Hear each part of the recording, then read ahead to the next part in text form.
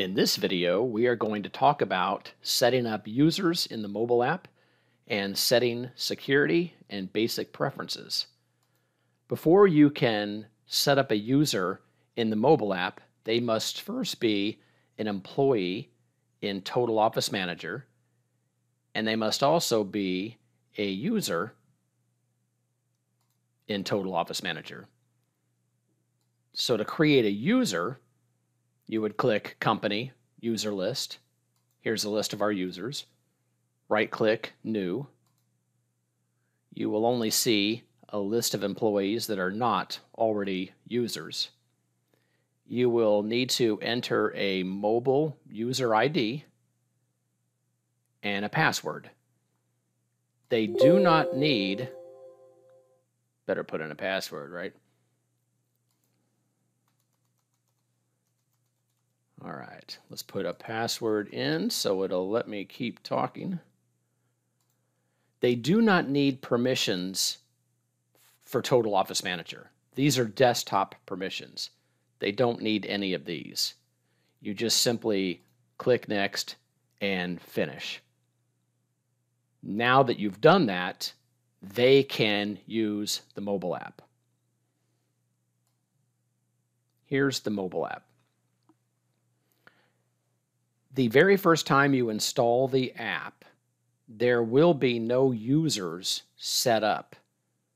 Even though you have the potential to set up users, there won't be any set up. Only the administrator account will be set up. So you will want to type in administrator, that full word, and enter the password for the Total Office Manager administrator. Total Office Manager has a built-in administrator account as well, and at some point, someone within your company set that password. We would not know that password. We at Aptora would not know that password. Log in. Now, the reason why you do this is because there are no other users in the mobile app at this point when you first start using it. Click More, Security, User Permissions. You'll be taken to a list of users. Now, yours would be empty if you're using this for the first time. And as you put these users in Total Office Manager, they'll appear in this list. Okay, so we already have people in our list because I've set up not only the one that you saw me set up, but I've set up everybody. Let's double click on a user and we are taken into their permissions. The first setting that I want to call your attention to allows this person to set up other users and establish their security. That setting is right here. It says login required to use mobile. Check that box. That allows a person to log in. And there's also a permission to let this user establish other people's security. Now, if you want to search through these, because as you can see, there's a lot of them, then you can click Control F, depending on your browser or your mobile app, Control F, and you'll be able to search for those. Now, I'm looking for this one, but just to show you how that works, that way you can find a certain word that you're looking for. Security, change password. This would allow them to change their password. This security user permissions would allow them to get into a user's permission. So this one, you would want to check for anyone who is going to be allowed to set up mobile users. And maybe that's you. So you want to give yourself permission to log in, of course. And we did that earlier. And then we want to give someone permission to set user permissions. Once you do that, you would then no longer need to log in as the administrator. You only log in as administrator once. And once you have user permissions, then you would log in as you, assuming that you're the person doing this, and you would be able to set up users. So we logged in as the admin. We will say, for the sake of discussion, that we are this person. We would give ourselves various permissions to use the software, including setting up other users. There are a lot of settings, preferences, and so forth in here. There's no way that I could explain all of them. What I would want to call your attention to are any settings that have an asterisk next to them. Use those with caution, like giving people permission to set permissions or email setup or whatever. So if it has an asterisk next to it, then you want to use those with caution. Just pay particular attention to those. The best way to learn what all these settings do is to use the software. As you use the software, you'll understand what chat analytics is and does and so forth. There'd be no practical way to explain every one of these. Again, as you use the software, it'll become more apparent what display customer balances on the customer and list means, for example. I guess that one's pretty self-explanatory. I will point out a few that I think are important. Down at the bottom, or towards the bottom, we have timesheet permissions and settings. Allow employee selection on the timesheet. This would allow this person the ability to enter timesheets for other employees. Otherwise, they would only be able to enter their own timesheet.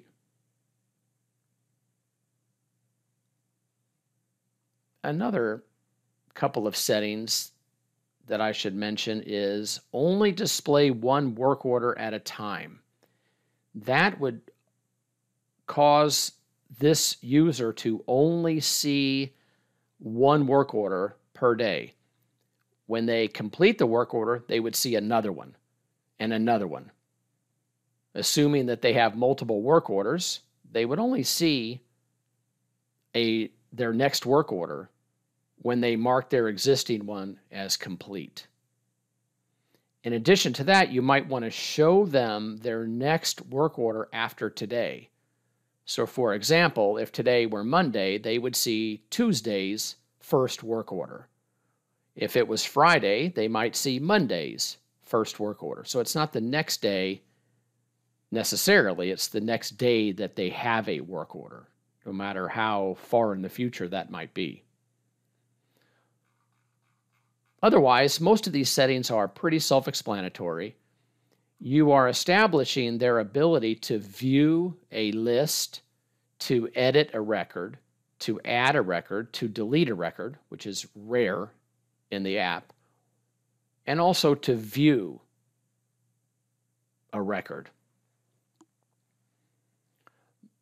Most of these lists are fairly harmless. In other words, you're not really giving them access to anything that's real sensitive, but you decide, you read through there. You want to pay attention to what you're allowing people to edit and add. Our recommendation is to keep the permissions simple at first so you don't overwhelm the user. Once you have set these permissions, you're ready to hit save. Before I do that, though, another option I have is I can pick from another person, like another installer, another service tech, another accounting person, whatever. Someone who would have the same permissions or very close. I can pick one of those users and click copy, and it copies over all of their permissions and settings. When you're ready, hit save, and you're ready to go back home. One more thing I should mention while we're in here is the ability to establish what the user sees when they log in. Logging in as admin does not show me very much because I'm admin. We did not intend for an admin to use the software on a daily basis for work orders, invoicing, etc. So there's not much to look at. Let's log out.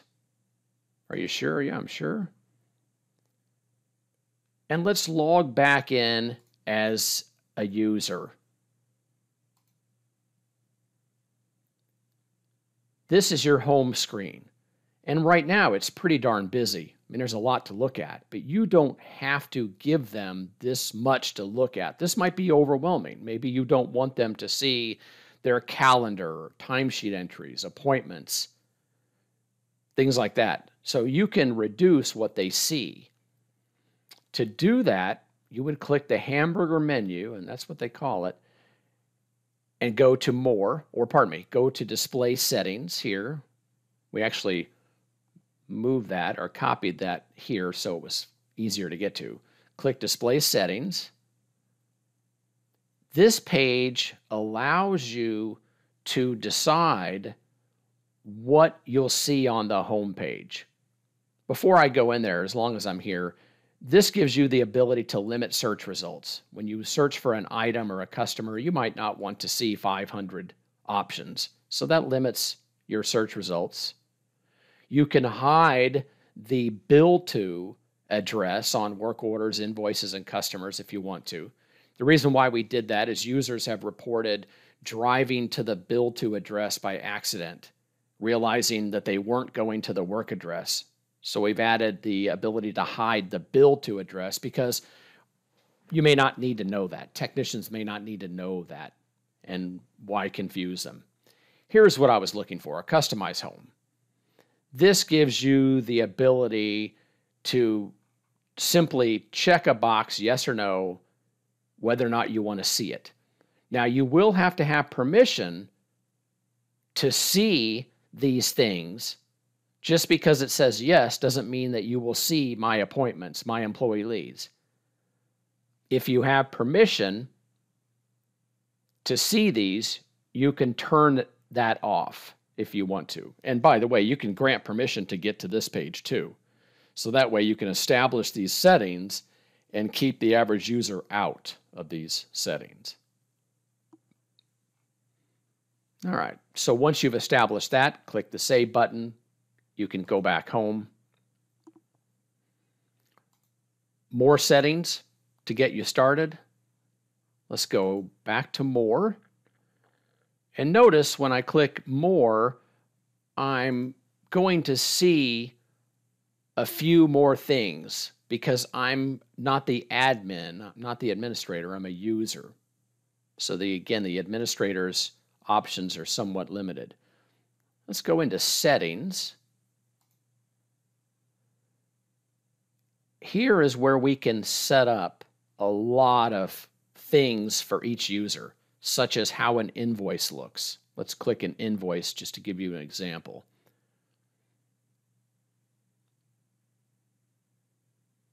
You have a lot of options here. You can decide what template you want to use. You can decide what you want to call it. Do you want to call it an invoice? You can have your own terms, conditions, your own footer.